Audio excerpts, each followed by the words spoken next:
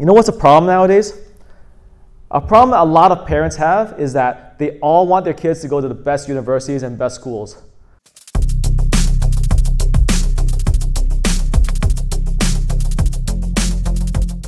I've been to Ivy League schools. I've been to Oxford.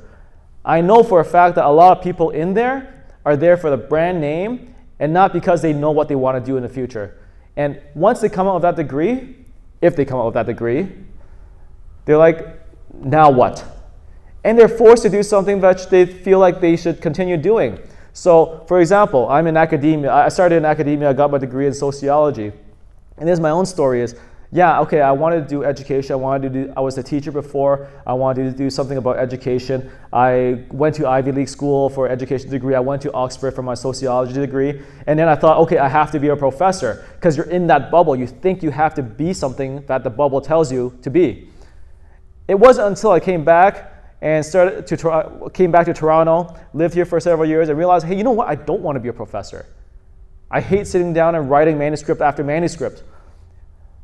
And I hate asking for funding. Like this is something I don't like doing. But it wasn't until I left that bubble and explored other things that I realized like, hey, you know, there's not only one way out of these things. And the fact that your child feels pigeonholed to do only one thing or something that they don't want to do is because they haven't explored other options. They haven't tried it seriously, or they haven't been encouraged to try, and so that they don't have the bravery to try. It's not part of them. It's not coded in them. They don't think it's an option.